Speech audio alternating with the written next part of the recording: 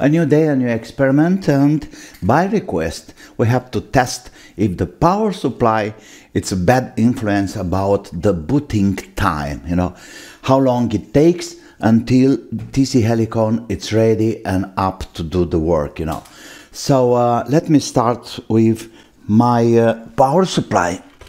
That's the usually power supply. I'm using this one on daily basis. It's not original, but the same specification like the original one. I found this quieter, and this is 12 volts with 1.5 amps. It's a switching power supply, pretty noisy, but it's working. So before anything else, I told you before, be sure that the power supply is with the right polarity, and that means plus outside. And let's check the voltage. We have 12.28 volts. Okay, so let me call this original power supply, okay? Let me get my phone ready. I'm ready to have this guy in. And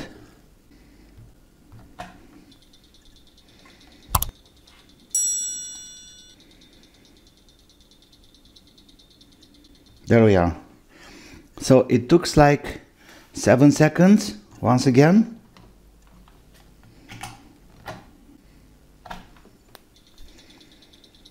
Until we see the first preset. That's it. Right, 7 seconds. 7 seconds with the, let's call it original power supply. As you can see here, I have my power supply on 12 volts. Yeah, right there. Okay, let me check for the, like I said before, like for the polarity. It's very, very important. So we should have, oh, perfect.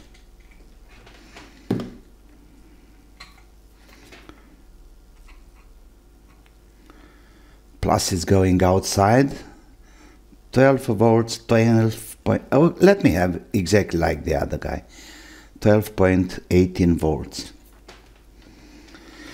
Okay, let's get this ready. Okay, no,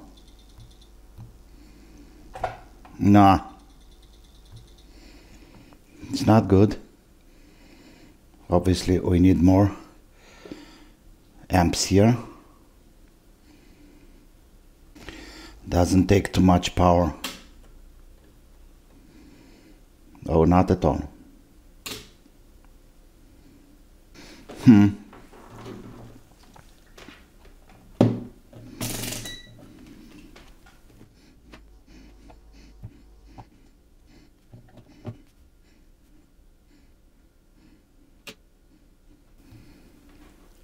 Okay, so I'm ready. I'm starting the power supply, same with the timer.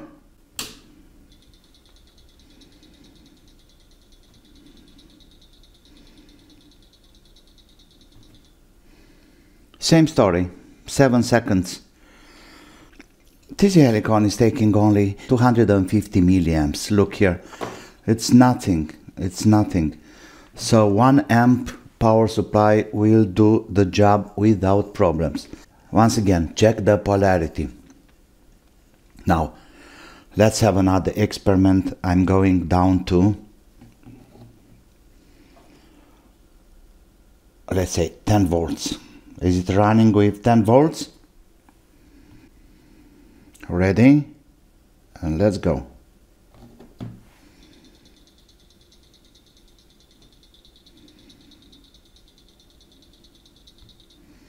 Seven seconds, no problem with that. 10 volts, let's go down to 9 volts. Okay. It's running with 9 volts without any problem. Okay. A little bit more current, 0.28. You see? Now, let me have 8 volts and go.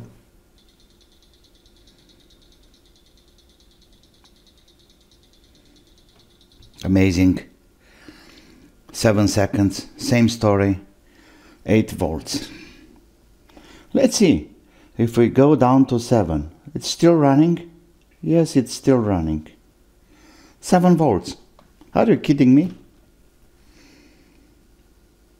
Okay, go.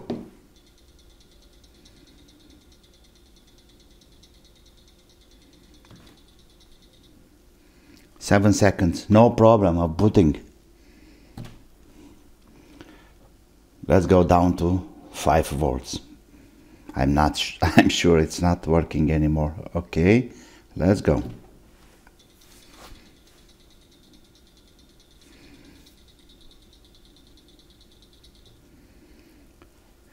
Seven seconds, and it's working. 5 volts. Look there. 0.36 amps, 360 milliamps. So people, I can say for sure the power supply, it's not interfere with the booting time, at least the voltages. Okay, let's go up to 12 volts. Okay, and let me limit the power supply to 180. Let's see how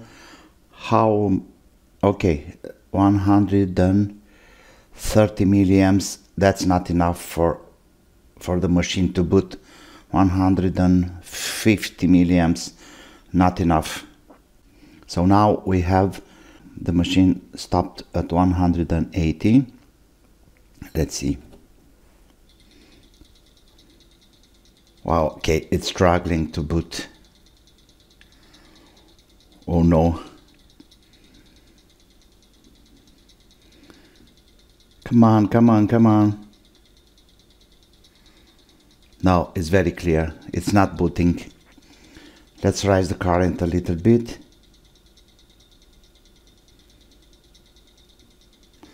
Okay. Let's try again.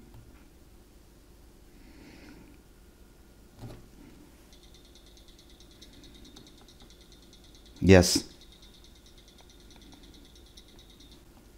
7 seconds. Okay, so this is very clear. That can be a problem. So the power supply, it's not delivering enough current. If it's not enough current, it's not taking longer to boot. It's the same segments, like 7 seconds. Doesn't matter, voltage from 5 volts to 12 volts.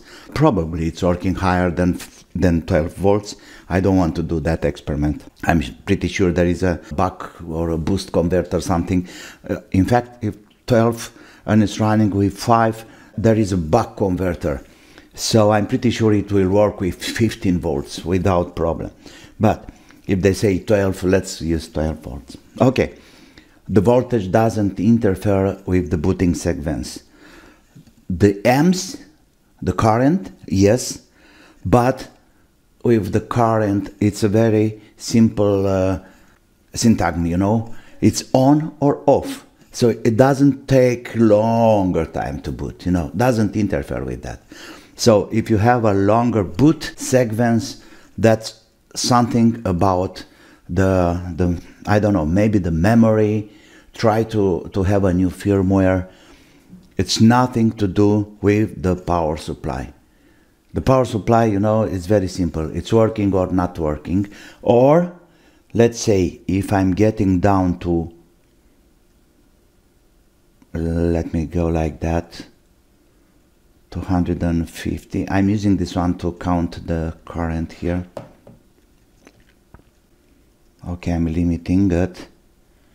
200, you see, it's not enough power for the screen. 6, 7, yeah, same story. So, okay, let me take this out and let's see my power supply. It's at, we can test that like this, in short, 0.31 amps.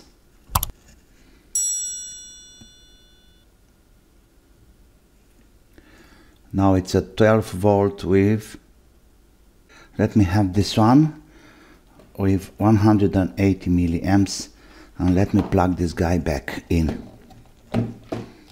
to see if it's working. The amp meter here is not very accurate, so not enough current, obviously. Well, it's not booting. We don't have enough current, so we need at least, now we are 210. Okay, so now it's telling us that the power supply is wrong.